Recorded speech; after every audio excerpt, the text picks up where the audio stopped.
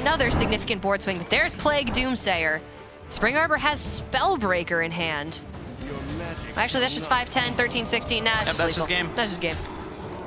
All right, so Purdue has managed to tie this one up, and we are going to game number 5. Look at them, head in hand. They look a little stressed, but they have a chance to take this one back in the final matchup. Okay. Don't make me sound stupider than I already sound, Jay. I got concerned that we were taking 9 to the face. Yeah, we're gonna hero power. We're gonna put this. We're gonna put ourselves in 1, but we're okay. Oh my goodness, that's game. Okay. We could have taken the N1 damage. It wouldn't have mattered. Would have made the game quicker. Did anyway. Quicker by approximately 4 seconds. Well, I think the reason that they're going for this play, and I kind of agree with it, is that you need to taunt up.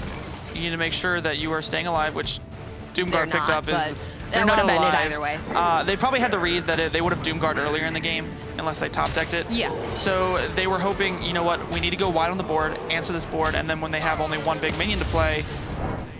Now, there is merit to not hero powering, and the reason I say that, actually, I'm going to say hero powering was probably wrong here, because if they get unlicensed apothecary... Did they change that interaction, or did they not? I think if you evolve with the spell, it doesn't work.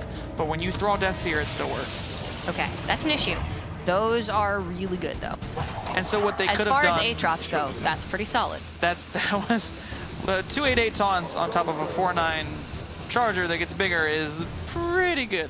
I will say, though, that I think the interaction still works where you would take a lot of damage. And I really like what Rutgers is going for here. They're going to Shadow Step the Bone Mare, make sure they have it for future turns, on top of clearing their opponent's entire board. And you know what? I still think, although it's looking pretty dominant for Temple right now, that we still got a game on our hands.